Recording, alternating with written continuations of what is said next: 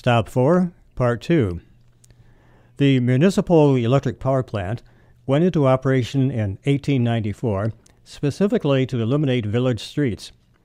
The electric current generated by the plant was direct current, or DC current, in contrast to modern alternating, or AC current. Around 1912, the streetlights in the Main and Jackson Business District were apparently switched over to AC power coming from Niagara Falls.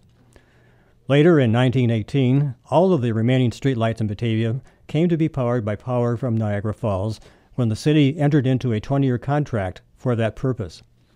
Nevertheless, for years afterwards, each day city workmen turned over the municipal equipment and polished the brass components in order to keep it functional if needed. It wasn't until 1935 that the old generating system was finally scrapped.